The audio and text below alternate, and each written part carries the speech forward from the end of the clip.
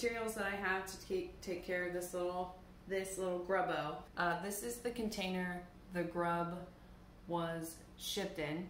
It stayed in it for one night, and it's right now sitting at the bottom of the container, but I don't want to make it upset. But they say that during this stage they like to wander around, so this tiny cup isn't big enough for grubbo. So what I'm going to do is I got about a quart size container here that I'm going to fill with flake soil, which is made of decomposing hardwood. I think this one's oak that I have.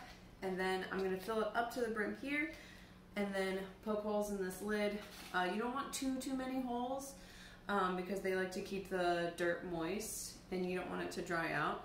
So I'm going to take this nail and I'm going to drive it through the lid, but from the inside out, because if I went from the outside in, the plastic bending aid could potentially hurt your grubbo as they kind of explore and wander around. So I'm going to go ahead and I'm going to fill this with the flake soil that I have that I bought from US Beetles. They clean their soil to make sure that there's no mites or other bug eggs in there. So this is just pure flake soil for my little grubbo, and then you guys will see me transfer him. So I'm just going to move grubbo to the side for now. Also, I bought this little spray bottle for water just in case the soil does get too dry. I'm going to spray one end of the container so the grub can kind of find where it wants to be. You don't want to like make it all wet all the time. They're the ones that know what they're looking for in the soil, so making it moist on one end will help it decide, giving my little grubbo a choice. So I don't know, kind of interesting, I guess. So now for the holes,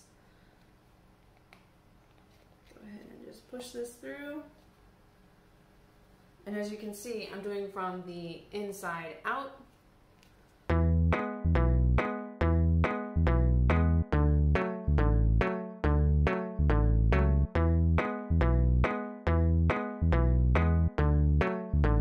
Okay, so this is what the flake soil looks like.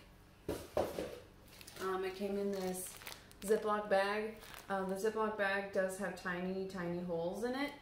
I'm sure it's to keep it from molding.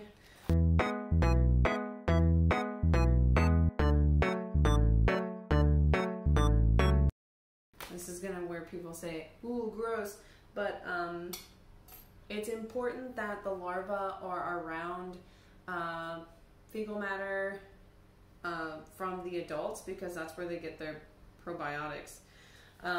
So I know it's kind of weird, but bugs.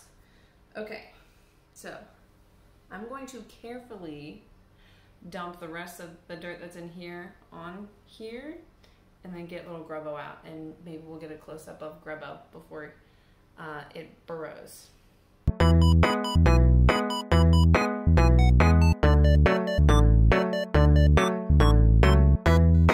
Where little one is right now.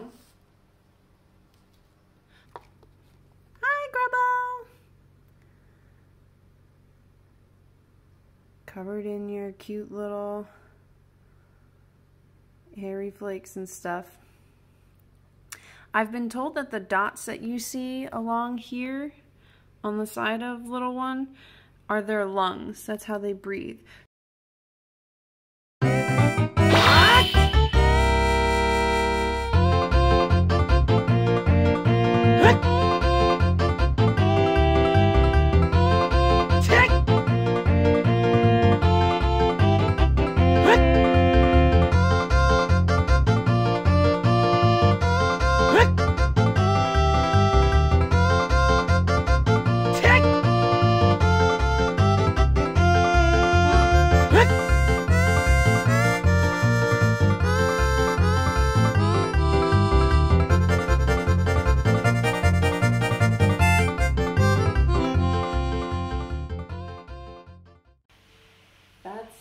That's about it. I just changed their habitat, kind of, and just gave them a bigger container. As you can see, this was way smaller, but this is bigger than what you could do with an L1 and an L2 stage larva. So I may end up poking 2 more holes in this, but we'll see how it turns out.